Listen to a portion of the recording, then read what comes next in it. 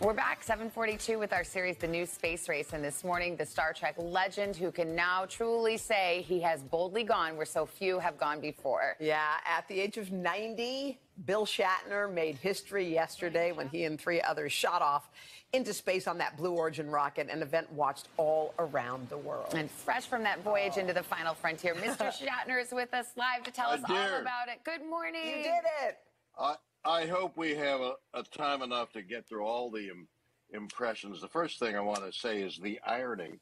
I have an album out there called Bill right now. It's getting great reviews. And there is a song that we wrote called So Far From the Moon, in which at that time that the song relates to, 55 years ago, I lay in a pasture for a number of reasons, looking up at the sky, seeing the astronauts walk on the moon. And I was so far from the moon.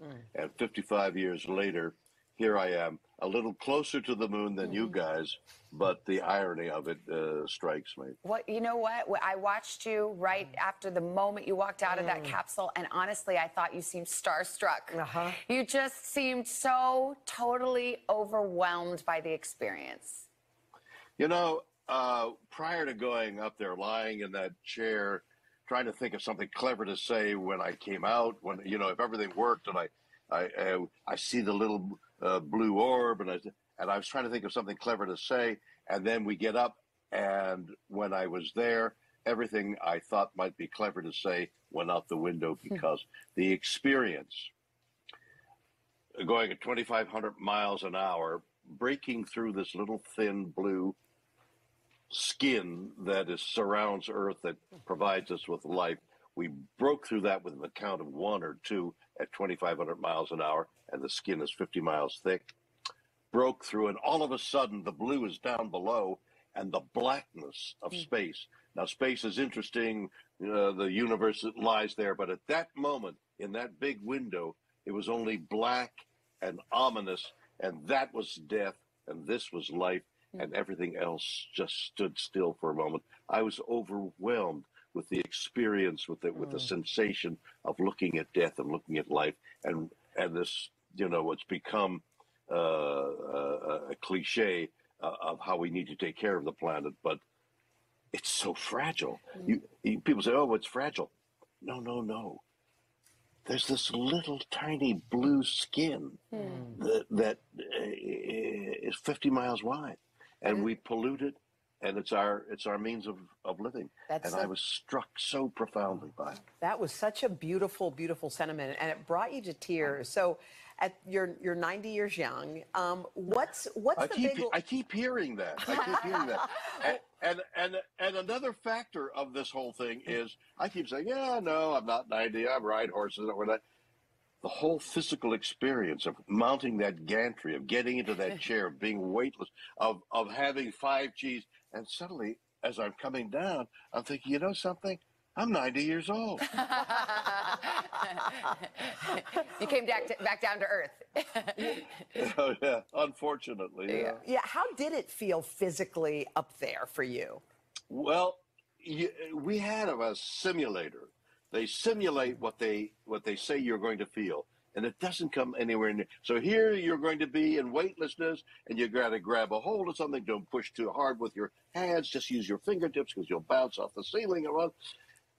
You can talk about weightlessness all you want, but the feeling of weightlessness, the actual feeling of weightlessness, is indescribable. First of all, your guts, your body doesn't have any pressure, so suddenly your body's expanding. Secondly, you're floating, and I don't want to turn somersaults. I don't want to throw Skittles. I want to look out the window. I mean, it was incredible. You can describe 5Gs, but at 2Gs, I was trying to raise my hand and couldn't raise my hand. Wow. And that's not just being 90. At 5Gs, everything is just being pressed, and you think, how long can I take this? And it's over in an instant as you hit the air that I'm talking about. The 50 miles of air comes like a thud as the spaceship hits the atmosphere, and suddenly you're in 5Gs. And then you know that the parachutes should deploy, and will they? Bang! They deploy, and you think, okay.